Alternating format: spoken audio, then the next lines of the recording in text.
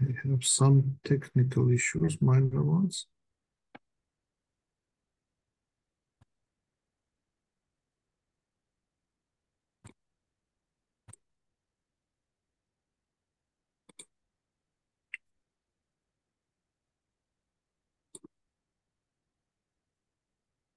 Okay, let me see which screen I can share.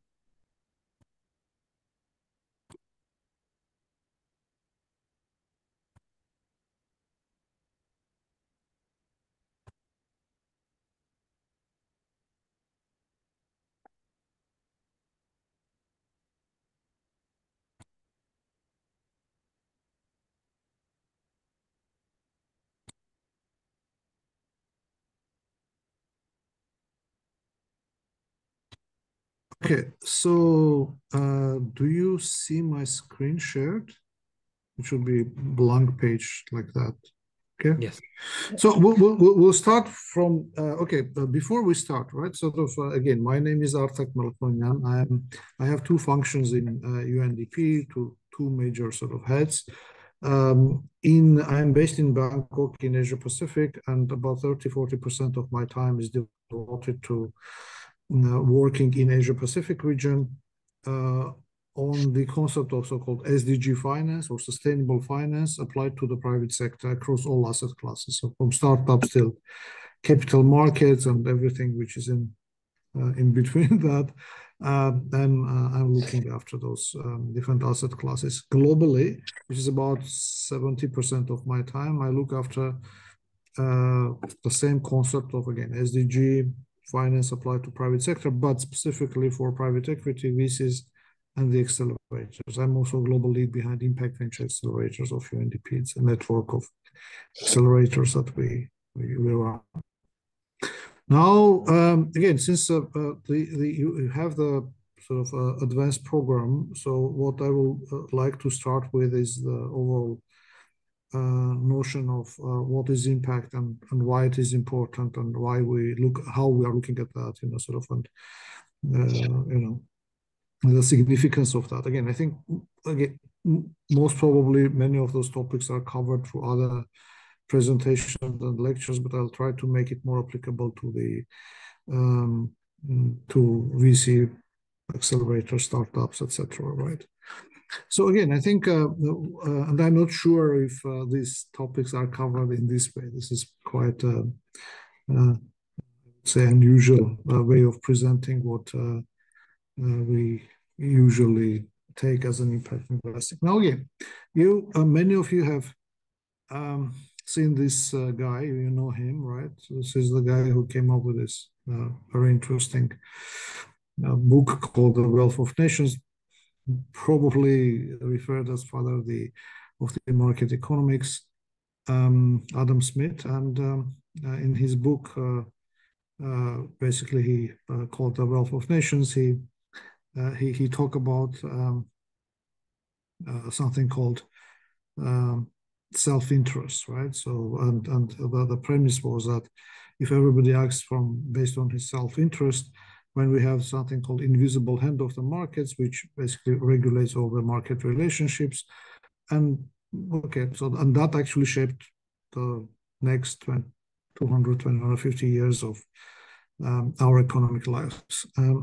Now, well, did it work, that concept that we should work based on our own self-interest, and if that is done, when everything will be right? Well, it actually did work. So we have seen wealth of nations growing up and people living better based on some of those fundamental principles. Now, so we do have economic and social progress. So again, I think there was something like, there are some issues which purely from the humane perspective sort of is not that comfortable to us, saying, okay, we are not really that sort of creatures to think only about our self-interest, and there had been also certain gaps in the system and some problems which were indicated throughout that journey. And this is the time when we said that, okay, see, there are issues coming, there are some sort of negative externalities, inequality, climate issues, social issues here and there, and maybe capitalism is not working or it's not working properly, so there needs to be some adjustments made to that. Now guess what? The same guy, actually, again, he's called The Economist, but that time there was no such specialty as The Economist, right? The same Adam Smith, back then, he was actually a moral philosopher, you know, and even before The Wealth of Nations, he came up with another book called The Theory of Moral Sentiments, and there he was basically contemplating that, you know, we feel good not only in those cases where we are sort of taking something, we are receiving something, but for us to feel satisfied, we need to give. So it's a matter of taking and giving. So both aspects are important. So it's instead of self-interest, there is also the concept of others or other regard, right? Or in other words, altruism. Again, altruism was nothing new. It's not the invention of Adam Smith. It was there back in Greek philosophy. People are saying that it comes, you know, it's an argument whether it is part of our upbringing or it is part of our, you know, human nature. But usually, yes, we do have those feelings. Everybody wants to share. Now, if you look at the interests of the others, probably your family. If you are a bit better person, maybe family and neighbors. If you are even better person, neighbors and community. If you are even better person, you know, the whole city, country, the planet, right? Sort of. So the concept of altruism always was there. So the concept that we need to not only to take care of our self-interest, but also interest of the others, has been there, and it has been pointed even in those times. It's just for some reason we ignored and didn't factor those aspects in our the way the economy was built, right? But with time, we start understanding that, listen, you know, this aspect needs to be addressed. So there have been different terms used on trying to bring the concept of, again, let's call it care for other things, but your own profit or your own business. And there have been different terms used, different concepts. Those are still there. And unfortunately, those terms are used interchangeably these days. People are talking about social responsible investing, ESG, impact investments, corporate social responsibility, sustainable investment. So there's a bunch of terms used interchangeably, creating a lot of confusion. Now, to clarify that, we basically first of all need to understand, okay, so how that works, how we integrate this concept of sustainability, because in all those terms, the concept of sustainability or social element is pointed to. But again, to navigate first, we need to clarify what is sustainability in the context of business, right? Now, this is the sort of an interesting Venn diagram to clarify sort of what is that concept of sustainability. That's this overlapping area between social, economic, and environmental interests, or people, profit, and planet. Now, again, this concept is sort of rooted in another one, which you might have heard of back in 90s. The concept of triple bottom line was introduced, and that was sort of saying that, listen, the companies should not only focus on their financial performance, but also on their impact on people and planet, right? As part of the results, that even that approach was sort of claiming that the companies which are operating in this area, the sweet spot of sustainability, they get a competitive edge over their peers. And in fact, even back in 90s, beginning of 2000, there had been data which was shown, which have shown a very strong correlation between sustainability and revenue and actually profit making. So, but people did not believe into that. They were saying, "Oh, listen, it's not that companies targeting sustainability make more profits, vice versa. They have more profits, they have more money, so that they can afford targeting sustainability, right?" So causality was questioned, though correlation was evident. Now, fortunately, by now, 30 years later, almost 30 years, we have thousands of studies which are saying no. It's actually sustainability efforts related directed towards sustainability result in improving financial performance and even improving the risk resilience, especially during crisis times. Whereas this research from meta research from New York University recently, not that recently, 2021 published, it's based on 900 plus studies, which have came to that, which come to that conclusion that the data shows both the causality and the correlation, right? Now, so another way of talking about sustainability is, again, this sweet spot between business interest and stakeholders' interest. So one of the strategies that we are talking about is moving from shareholders' interest concept to a stakeholder interest. Stakeholder being all right, so of employees, communities, neighborhood, government, customers, your supply chain partners, sales network partners, etc. So basically everybody. And there's this concept again back 10, 15 years ago, which says that sustainability sweet spot is actually brings to finding new niche markets, market niches, the processes are made sort of more optimal, new products and new services are sort of designed and produced because of engaging into under this concept or operating under the sustainability principle. Now, again, coming back to this concept of impact investing, we'll be discussing that, and we'll be discussing also how different is that from the other elements. But interestingly enough, impact investment is probably the most fashionable terms these days. And it was sort of associated also with social entrepreneurship. And people were referring to that even as to the invisible heart of the markets, as opposed to invisible hand of the markets. So there was this term used nailed by some of the scholars, and there was this consensus that those two things need to work together, that the hand of the market and heart of the market should work together.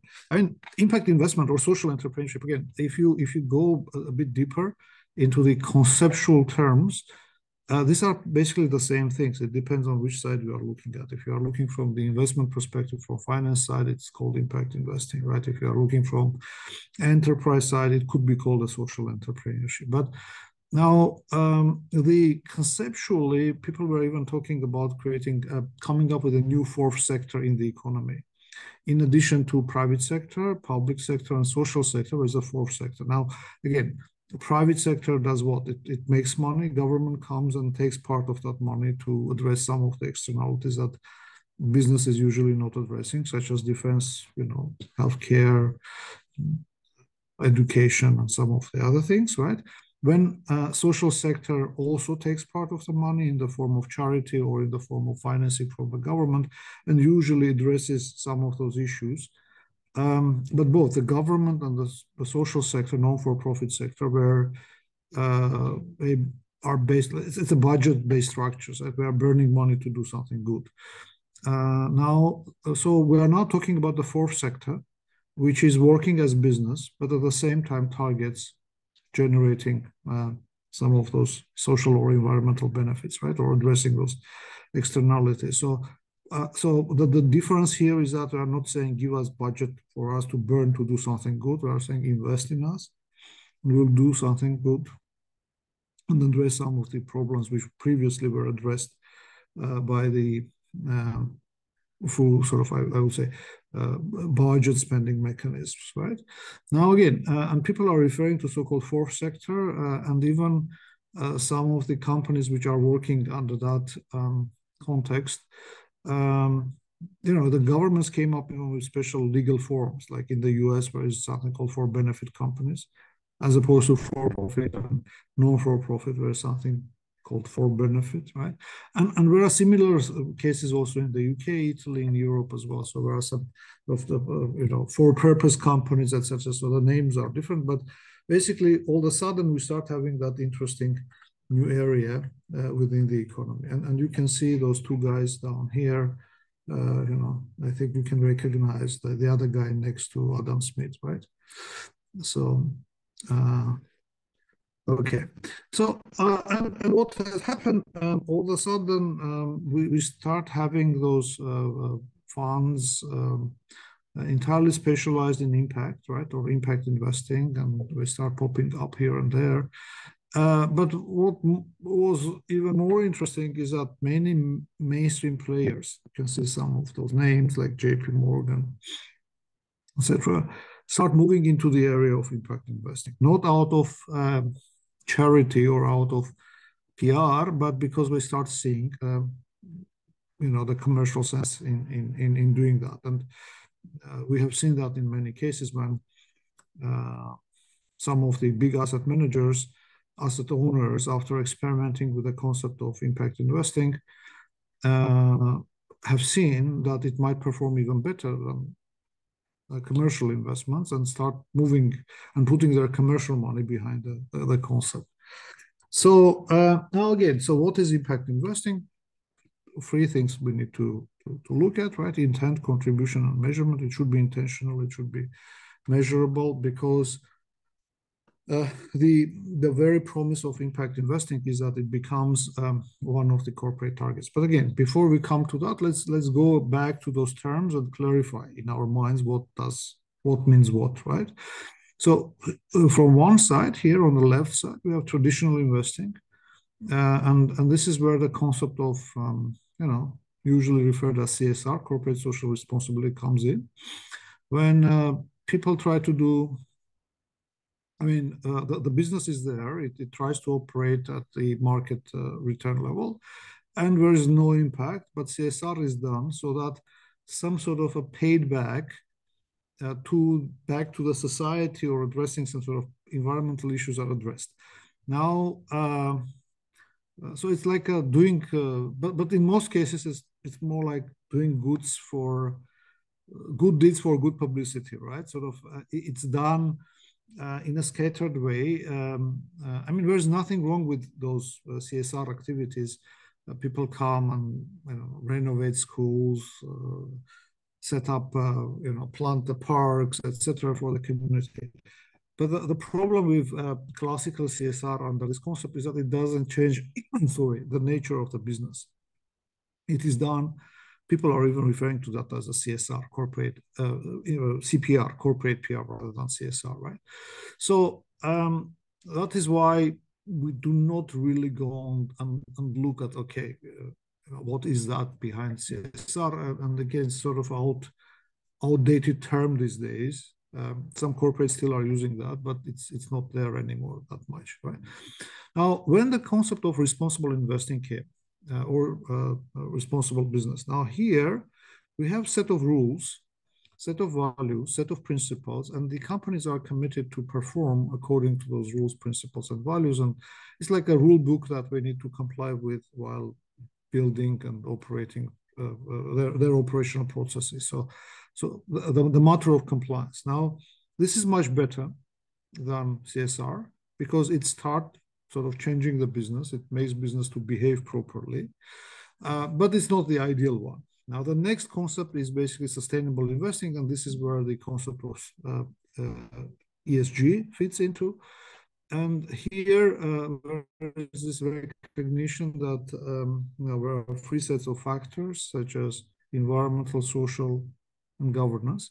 And those factors have very sort of, they are very important from the long-term perspective. And if not addressed now properly, they represent risks to the company.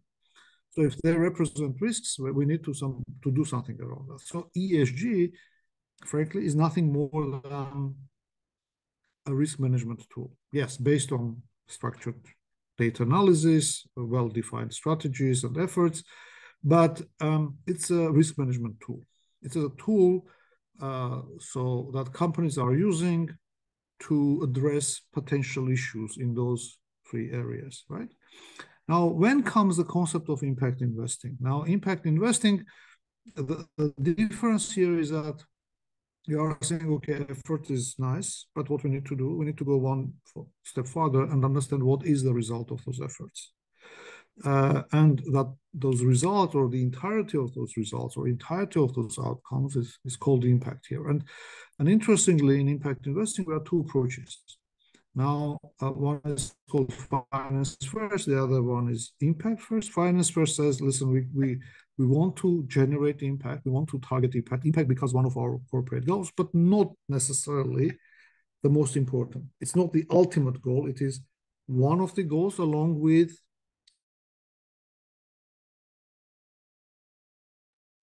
Uh-oh. Will you please tell me where do Yeah. I disappeared? From what point Yeah. in time? We just lost you when you were talking about impact, and whether Okay, you're pricing it or going with that. And we were on okay. your Let me definition of yeah terms. yeah. Okay, let me go back to that. Okay, do you see my slides? They're coming up now. Yep. Okay, perfect. So yeah, on impact, right? Sort of again on impact investing, we have those two concepts. My first one is called finance first. The other one is called impact first. The difference here is the following: that in finance first, we are saying again we want to see impact as a target, as a one of the targets of our company, right?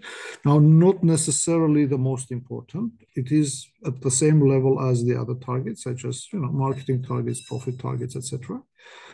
But we are not ready to compromise on our market return. So we want impact. We want to generate impact, but without compromising market return. Impact first approach says that, listen,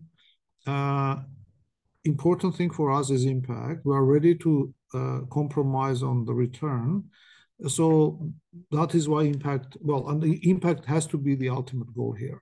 We are ready to compromise on the return, but still the return has to be above zero, right? So we still need to make a profit. And when you can see also the traditional philanthropy and venture philanthropy. Venture philanthropy is saying, I want money to come back, but not necessarily we need to make profit out of it, right? Impact first says we need to make profit, but how much profit, it's not important. But finance first says, no, we want to do impact and finance together. Now, if you ask me from the perspective of our work as UNDP, as well as our engagement with the larger mainstream financial sector and private sector businesses, much more important is to advocate for finance first, because finance first approach is usually, you can sell it, you can advocate that with all the businesses, right? Impact first approach is for specific, very narrow niche, and which scaling of that is quite problematic, doable, but problematic. We still work on the impact first concepts because there are a lot of methods, methodologies, approaches that we learn and pilot there, but the main attention is on finance first one, because that is the one that you can sort of use to scale up and convert the mainstream players in the finance and the real sector. So again, I think there are many other ways of presenting what is what in this context of impact investing and versus ESG, etc. If you want, we can go deeper into that. I won't stop on that. Whereas different, again, charts that are explaining what approach is applicable to what sort of business case, what sort of screening is happening, sort of what factors are considered, what solution is better working under which concept. Again, I won't stop on that, but I want to bring your attention to the other factor, right? So-called SDGs, which were introduced back in 2015 and become a game changer, also in impact investment in this impact investing sector. Before SDGs, we're talking about impact, discrete impact, where had been attempts to measure it. There's a bunch of indicators proposed and methodology to measure it, etc. But it was, again, an impact was proposed as part of the corporate goals. With SDGs, what has happened, the global vision was brought in, and that was not just aspirations. These were specific challenges with specific targets, measurable ones, quantified ones, which are so now once you start talking about impact in the context of SDGs, what the change that has happened with those who are sort of looking at impact as one of their targets. So it's not only just the aspect of measuring how much of this type or that type of impact has happened, but rather understanding what is their specific contribution towards achieving that global visionary targets. Because again, this was the first time when we have a global vision, have all the UN member countries, states, agreed around the global vision. And for the first time, it was not like a top-down approach. It was more like a wide collaborative approach for very wide spectrum of stakeholders to come in and contribute to that, including, I should not say including, maybe underlying, sort of focusing on the role of the private sector and businesses. Even a special SDG number 17 was introduced, right? It's about the partnerships. But if you sort of go deeper and try to see what that partnerships are about, it's actually bringing private sector into these efforts, collaborative efforts to meet the Sustainable Development Goals. You may ask where we are on doing that. We are not progressing well globally, I can tell you that. So we are half on the way in terms of the timing. So 50% of time is spent, and we have achieved only 15% of the targets. So we are quite behind of the schedule on those visionary goals. So that is why it's so important to also again bring that notion to the private sector and to the businesses and try to align them with this concept, right? Now, okay, I won't stop on that. This is an interesting chart. It shows how much money goes from on impact investing side. There's also this chart for blended finance, etc. For each of the SDGs, right? And the picture is almost the same, whether we are looking at sustainable finance, blended finance, impact investing, the picture is the same. Now, the biggest controversy here, I don't know if you have noticed it, the SDG, which is probably the most important, and the precondition for all the other SDGs to happen, gets the least amount of money. That's peace, justice, and strong institutions. Without peace, you can't do everything else, right? Go talk to Ukrainians or Syrians or the others which have conflict. So, but unfortunately, that brings that SDG number 16 attracts the least amount of money. Again, that's where the controversy is on that side. Now, if we look at the impact investing industry, not from the SDG perspectives, but more from the industry perspective, industrial sector's perspective, again, picture is a bit different for developed and developing countries, which is quite normal. But that gives you also a good understanding of where I would say those sort of impact money flows in the developed world and when impact money flows for the developing worlds. Some areas such as energy, fintech, financial services are pretty good for both, right? But let's say forestry is quite different. Sort of healthcare might be also different, etc. So this is just a picture of where money goes and what asset classes and what are the expected returns for that. Again, I want to. So again, if you wish, I can elaborate on this concept of, because many times when I talk to the audience, people are asking, what's the difference between ESG and impact, right? Sort of, we can describe that for you to just couple of things to remember is that, again, ESG is a risk management tool. Impact or impact investing is a tool which looks at the ultimate impact of your activities. Now, if we go technically and look at the ESG metrics, I would say only 70% of environmental indicators are quite close to what could be called as an impact outcome. But 30% no. Social indicators have almost nothing to do with outcome. The same is with governance, right? So that's where the difference on that comes in. Again, the purpose of our discussion is not that today, but I just had those slides in case you are very sort of interested to know what is the difference between ESG measurement and impact measurement. So again, here's a table which shows the differences between those approaches. Just because, again, this is a very popular question when I talk, but again, I don't want to now stop on it. This slide is very interesting, and this is where I want to have some sort of your inputs, right?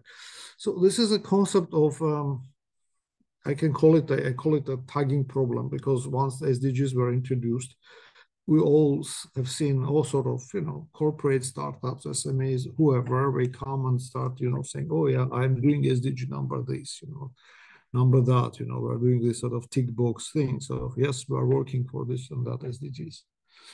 And that starts creating a problem. And that's quite sort of irritating these days to see, especially from those professionals who are working in those areas. Here, we have the case of investment decisions based on, I would say, impact criteria, right? Sort of some impact criteria. You can see 5 technologies. These are technologies for packaging the liquids, like liquids meaning for consumer markets, beverages, milk, water, whatever, right? And we are looking at some of the impact indicators here, such as the usage of natural resources, greenhouse gas emissions, usage of water, as well as the weight of the ultimate container under that technology. Now, my question to you, so if you were impact concerned and making investment based on this impact concept of impact investing, so which technology would you choose?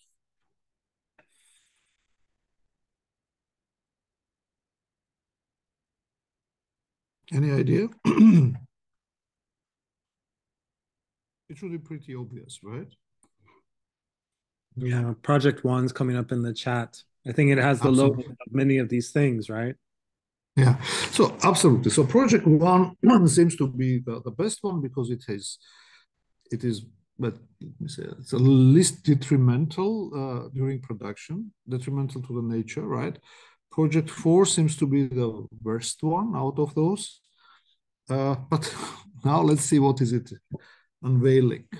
So we just have chosen PET bottles, which was chosen back, which was scaled up back in 80s, right? And a couple of decades forward, become probably the second or third largest pollutant in the oceans on the lands. And we are now going back to those other one, Project 4, right? Glass bottles. So now, again, this is not an isolated incident. We have seen such type of things happening in, let's say, rural communities going bankrupt. We have seen affordable housing projects, right, becoming concrete high-rise slums. We've seen promoting biofuel resulting in deforestation.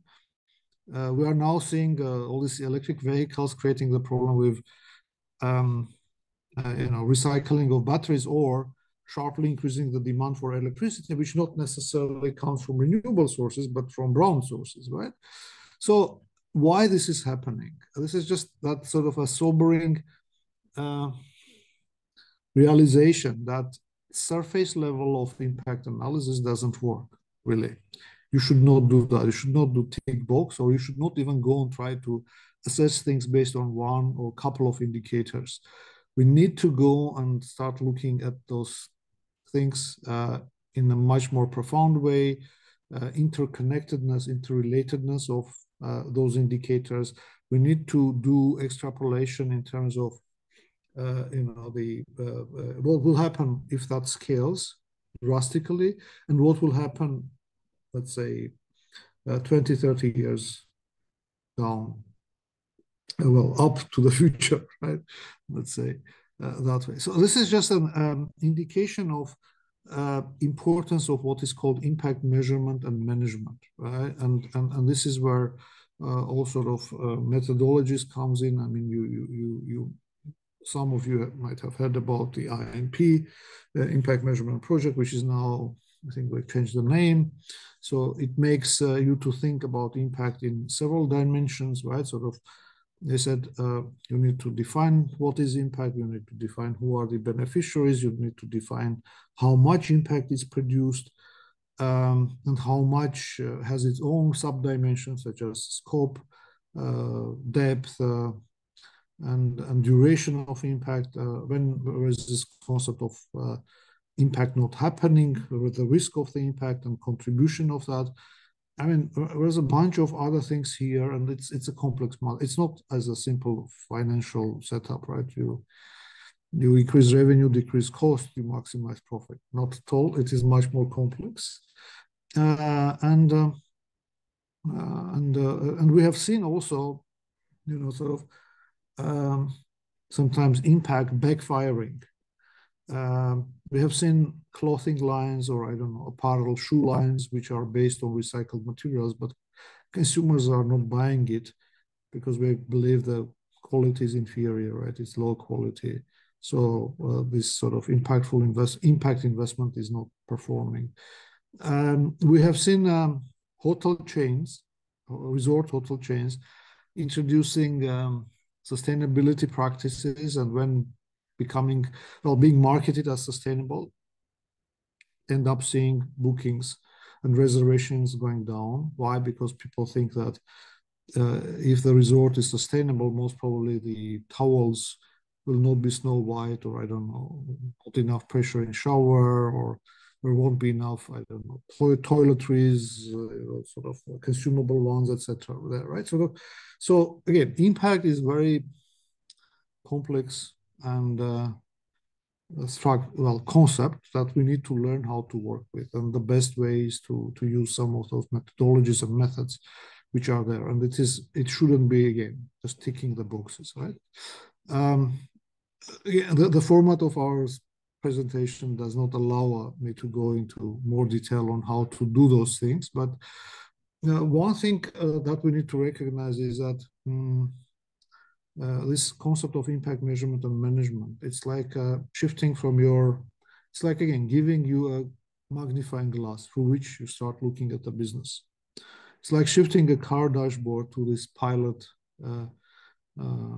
instrument panel, right? With all sort of indicators, alarming lights here and there. Yeah, so what that results in is that you start understanding you zoom into all the nitty-gritty aspects of your business.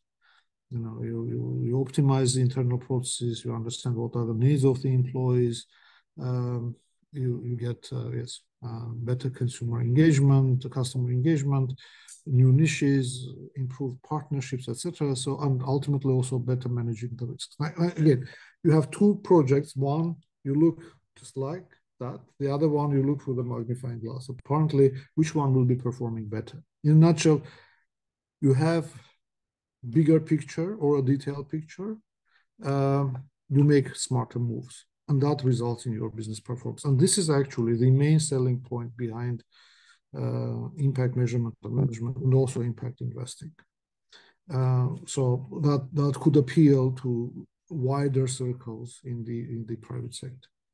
So again, in terms of strategies, how to integrate impact into your businesses, as I mentioned, one concept is to move from this perspective of shareholder value to stakeholder value. The other one is move from compliance to value alignment, to making impact as an objective. Another way of presenting it is to avoid doing harm through the business activity, to understand what is your impact and who are the benefiting stakeholders.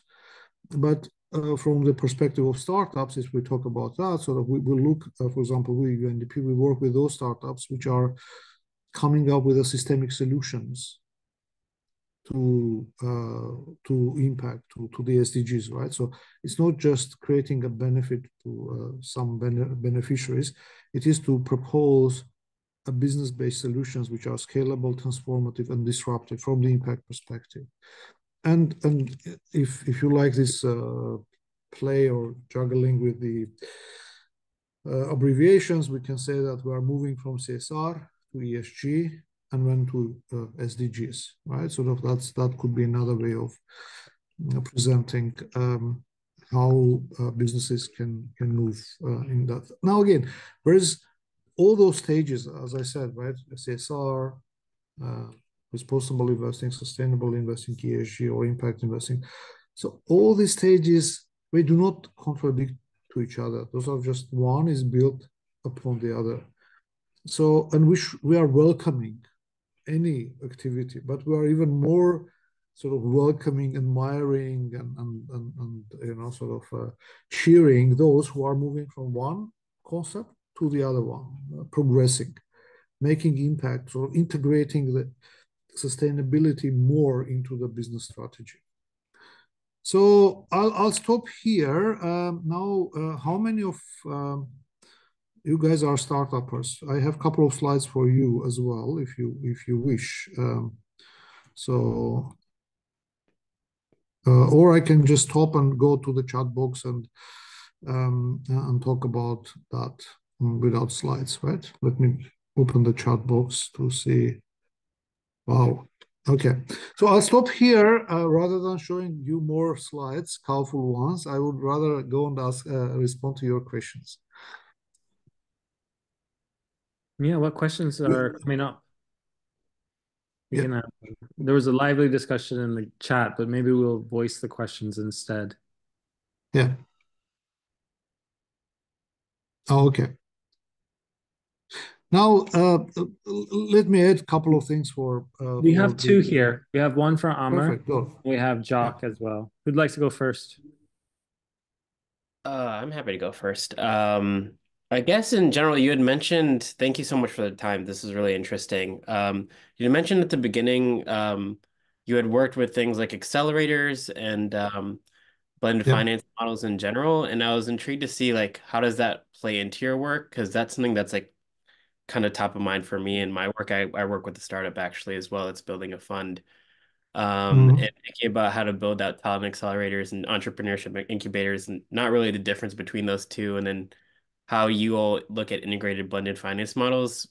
I know you mentioned impact first versus finance first, and all those ideas are swimming in my head, particularly with new structures and new areas, new nation like economies that haven't been hit yet. Sorry, that was all over the place. Love to hear some thoughts on that. Okay, so we start working on this concept. We introduced actually the concept of impact venture accelerators back in 2016. The whole idea was to bring together the business acceleration with robust impact element, right? And impact element means curriculum related to impact, as well as impact measurement and management aspects, and impact screening criteria. The whole idea was to have the accelerator to work on scaling not only technology and business models, but also impact models. And again, initially we start working with so-called social enterprises, but when we drifted from that concept and start working with businesses. because most of the social enterprises were coming from previous, I would say, non-for-profits, and we were trying to implant a business mechanism to that, and it was really not scalable. The opposite approach, working with businesses while trying to elevate their impact parts, right, sort of elements, and was much more successful. So why we start doing that? It was again within this context of going to the mainstream guys and telling them, listen, you can do finance first option, right? You don't need to compromise your revenues. You just need to pay attention to impact. And we were saying, yes, why not? But show us the pipeline. Where's the pipeline? Where I can put my money into something which makes money and makes impact, right? So this is where we said, okay, let's do the impact venture accelerators as our first step towards doing that. Now, again, we tried the concept of incubation. In the concept of impact accelerators, we do have boot camps, pre-accelerators, all sort of other things.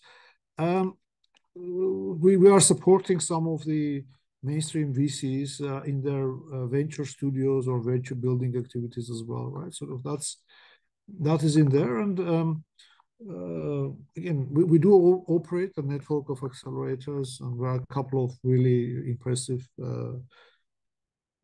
results from there. We do not invest. It's UN. We are not supposed to make any profits from anything, and we usually, most of our accelerators, 95% of those, they are operated in partnership with an established ones, like with 500, Global, Draper, Venture Network, Seed Stars, and you name it, right? Sort of depends on the region, etc. And they are multi-theme, theme-specific, country-specific, regional, cross-regional, global. So all forms and formats are doable. Now to your question about the blended finance. Now see, people are quite confused about the term blended finance as well, as they are confused about those sustainability and business aspects, right? Those terms that are used, CSR, etc. Now, if I compare it with impact investing is a strategic finance approach, right? It's a strategy financial. We are saying, I want to make money and I want to make profit, right? Blended finance is not a strategic approach. It is just structuring approach.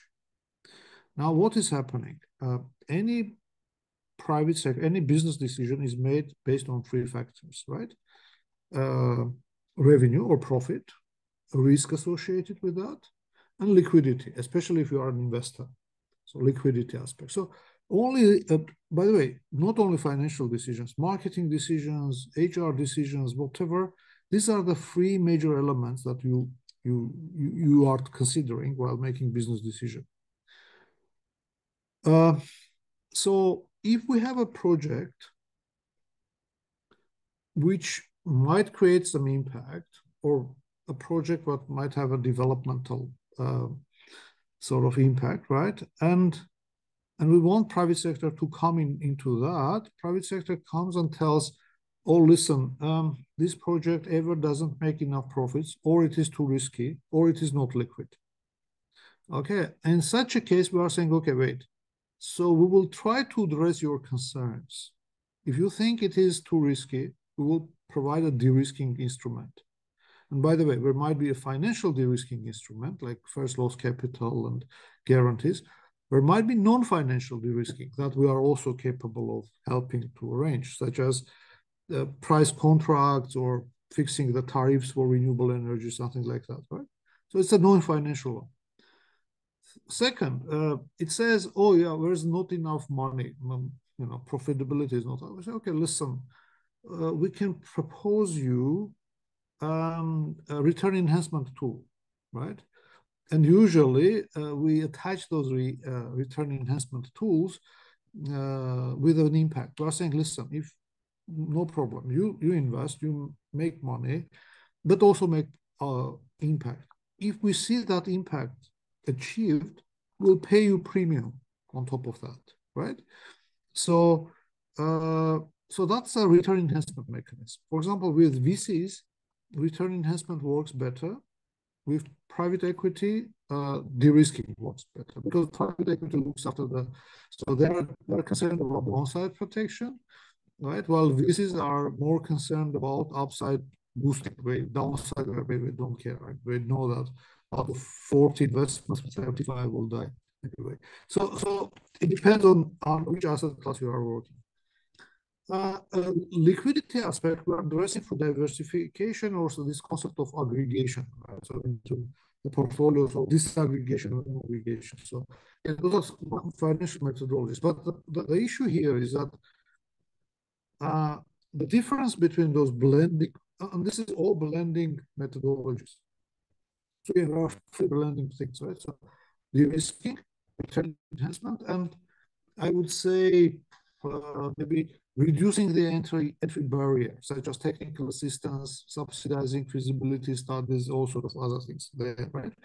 So, but the difference between those methods and impact investing is that impact investing is not directly addressing those things. It actually brings the fourth element. It brings the impact. So it says now, private sector, you need to look at profit, revenue, risk, liquidity, and impact. And here is a tool set for you to understand what is that impact, right? So that's how to distinguish between those two concepts and how we look at addressing some of those blending aspects. I hope I responded. Thank you so much. That's really helpful.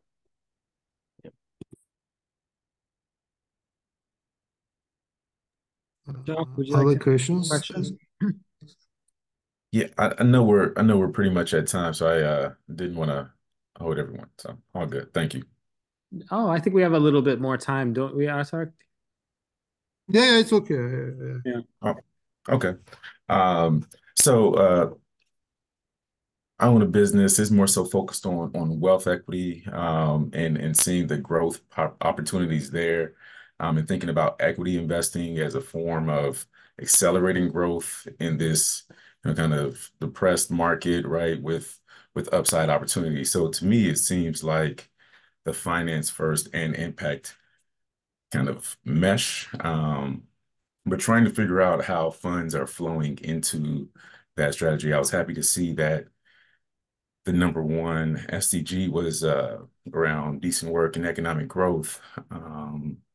And, just wondering how that shows up in this wealth equity conversation when it comes to, employee ownership and, equity ownership of these privately owned businesses that can significantly grow. So figuring out where the financing happens and because thinking about it from an economic perspective, right? We need capital plus labor.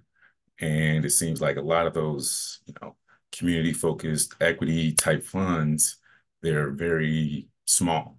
They don't have enough capital to really finance that type of growth.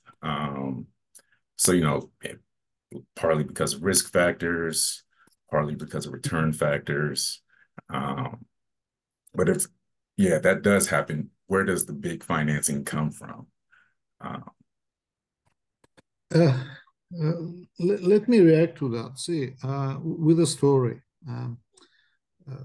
There is in this region in Asia Pacific, there's this country of Singapore, which is very successful and it's known quite well in terms of their productivity, efficiency. We do have a sovereign fund called Temasek. It is one of the major investors worldwide as well. So it's like big asset owner. Now, these guys, we do work with them. I have someone, an officer reporting to me, also sitting in Temasek's office, right? We work with them on a couple of issues. But the story is the following. Like 5 years ago, out of their philanthropic pocket, we have a philanthropic arm as well called Temasek Trust. So out of philanthropic pocket, we put quite a significant amount of money and into their own impact investment fund called ABC Ventures, right? $350 million, sizable investment.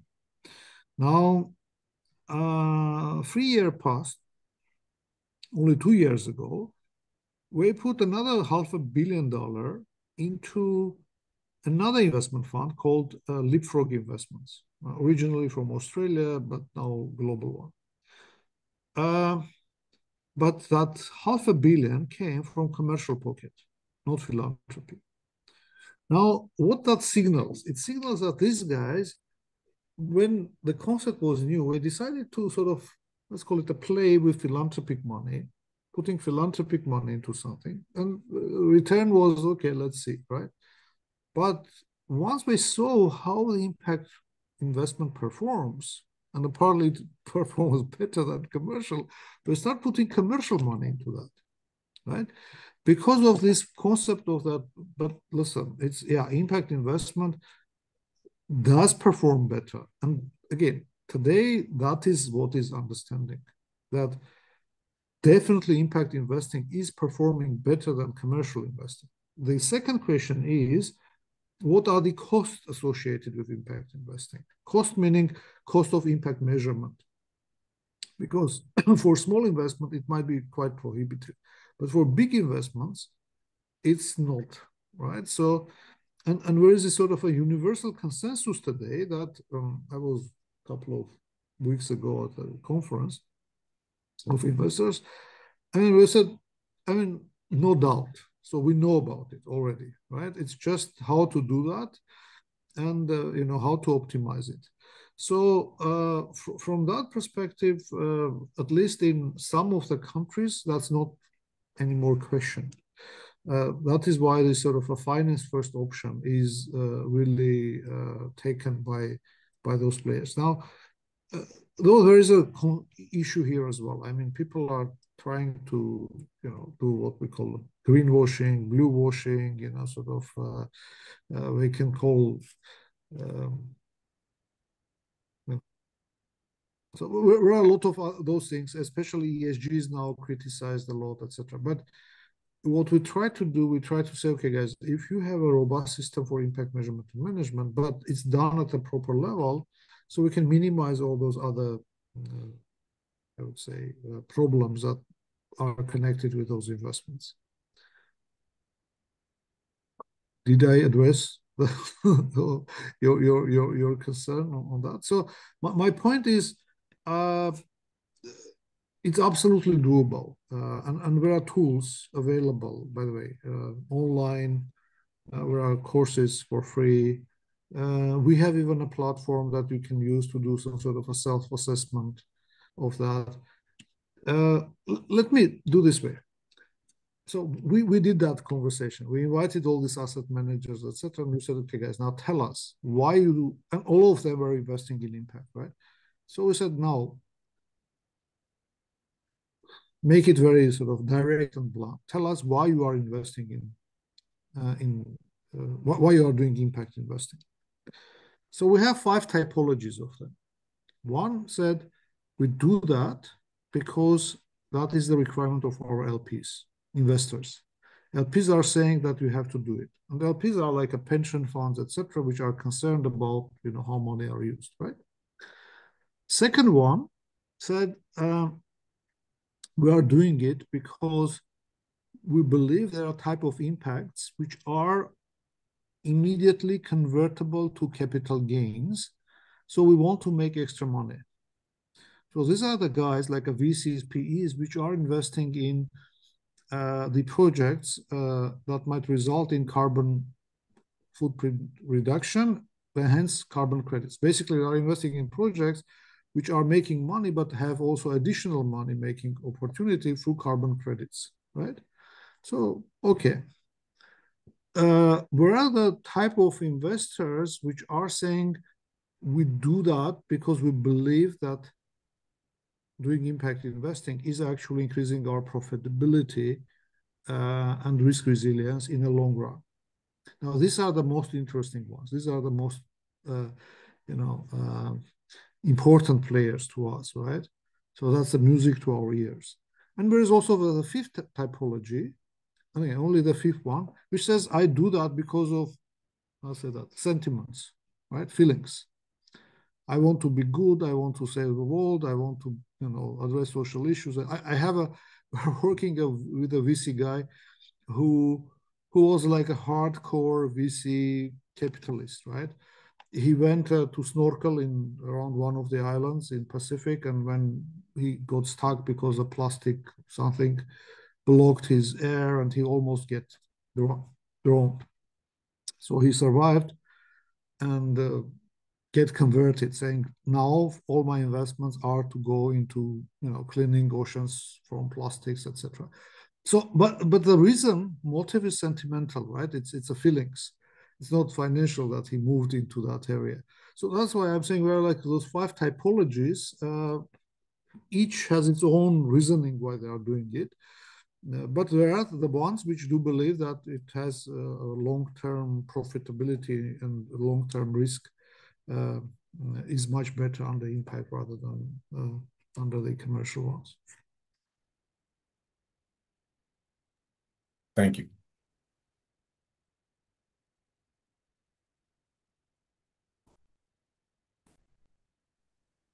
Really fascinating stuff. Are there any more questions from the group? I do have a question, but I don't want to, I don't know if he has any time. That's okay. No problem. Yeah, so I was going to ask, so I still need to do a little bit more of a refresh and kind of looking at different asset classes, but I'm curious, just from your standpoint, which asset class do you see having the most impact? Kind of looking at just maybe like impact funds or VC private equity? Because I'm seeing so many different variations right now, and I'm curious, where do you see the most impact, and then which one do you think, looking 5-10 years down, do you see kind of really having a stronghold on the space? It's an interesting question. It really depends on your institutional context, right? See, why VCs are interesting for us? Because VCs we do have a talent to find disruptive business-based solutions which could be scaled up sharply, changing the markets, disrupting the markets, right? So if we are next to them, so that those solutions, those new ventures, new products, new services, have this impact element included into that, when that disruption happens, also with an impact element attached to that, right? So that is why VCs are so interesting to us. Not because they have money. Actually, we don't have that much money. Okay, but their function of finding those disruptive solutions are very important to us, right? So that is why we like also working with them. On the other hand, for example, I work with the capital market regulators, and we introduce something called SDG, sustainability guidelines for listed companies, right?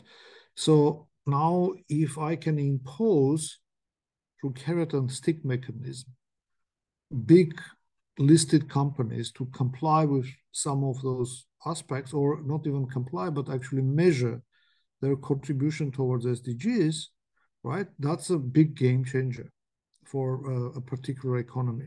So this is another end of the spectrum, listed companies, right?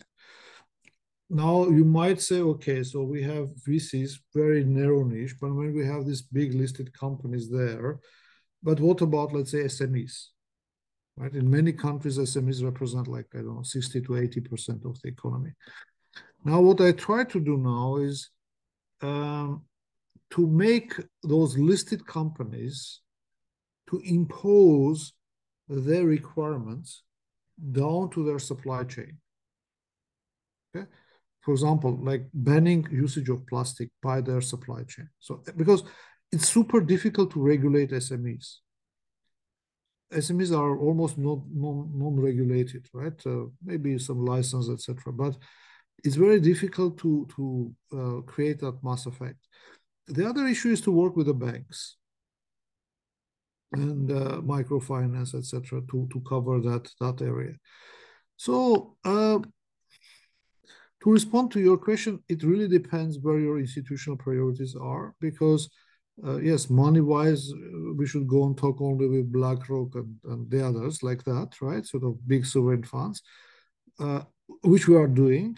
But we should go to the grassroots level as well, because many interesting things, such as those disruptive solutions, etc., are happening from there. So it really depends on you know, which side from which side you are trying to approach to resolve the problem. I have a follow-up on that actually, if you have a second. Sure. Are we out of time? Yeah, I'm really intrigued by the whole, I mean, obviously with SMEs, they're really hard to regulate, but I think a lot of extreme poverty situations, often the people employed in those spaces are kind of centered in that space. So how do you, if it's hard to regulate, how do you get subsidization to get like investment capital to those entities, or like to build like those microfinance ecosystems? Because that's what I'm kind of interested in right now. See, the point is, it's not an easy problem to work with SMEs, right? So there are two parts. One is, I would say, SME support through training and capacity building, advocacy, etc., right? And then providing financial access or access to financial resources. Now, microfinance in its pure format, or even not microfinance, I would say financial inclusivity in its pure format, has a limited potential to address it. And we have seen that. So that is why we are now saying not financial inclusivity, but rather financial prosperity. Added to that the social elements, the environmental elements, etc. So that, you know, I mean, shortcut that becomes sustainable finance. So we talk about financial sustainable finance rather than inclusive finance, even for SMEs, right? Now, one of the solutions to that, which has a lot of potential, is fintech, because fintech allows us to easily do this aggregation and disaggregation of financial tools. They drive the cost of any financial instrument very low, right? So as low as that, I mean, we in places like Philippines, etc., we do have fintech which works even in this area of sachet economies. I don't know. Do you know the term sachet economies?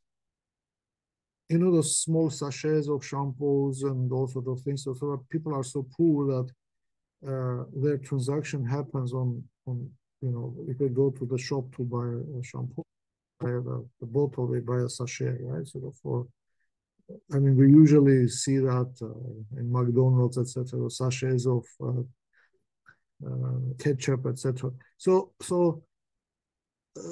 what I try to say is that fintech allows even to target that sachet economy, the economy where transactions are at very, very small level, like again, 20 cents, 50 cents, etc. So, and that is probably one of the solutions that are there and which are growing and growing, targeting what we call vulnerable groups, BOP, bottom of pyramid, right? Sort of micro and small enterprises, etc., competing with traditional banks and also microfinance because of their sort of optimization or reduction of the cost per transaction aspect. So that's probably one of the solutions, plus also other techs which are attached to that, you know, in terms of the blockchain, etc. So all those sort of things are also contributing to that. So yeah, that probably would be the best point. And also one thing that we also make sure is we sort of we separate the typical SMEs from startups, or let's say from the ventures which are going into incubation, acceleration, etc. And there was always this debate of how to separate them from each other. And when we came up with the conclusion that the best indicator of that is probably the ambition level of the owners of that venture, right? If the ambition level goes beyond the 30% annual growth, then probably we can consider it as a venture for to which we can look through that lens of accelerators, right? While if it is below that, then we can put it into a typical SME support projects, not necessarily requiring such an intensive programs as accelerators on venture builders, etc. So that's another aspect of that. There is a sort of a separation, clusterization, if you wish, of those players.